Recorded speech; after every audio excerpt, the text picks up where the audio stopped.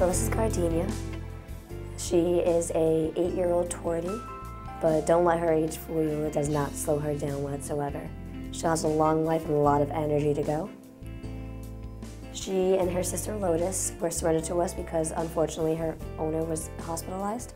Due to him being hospitalized, he is not able to care for them, so he surrendered them to Forever Paws. If you live alone and you adopt her, I promise it won't feel like you're alone. She's very vocal and she will talk back to you. She's a busybody. She has a lot of energy, so she will just keep moving and moving, as you can see. When I come down and meet Gardenia, her sister Lotus is here as well. We're open every day 11 to 4, besides for Wednesdays, so feel free to come and meet her. So here at the shelter, we don't have just dogs and cats, we also have a variety of other animals. Right now we have a clutch of baby bunnies. Right now they are about a month old.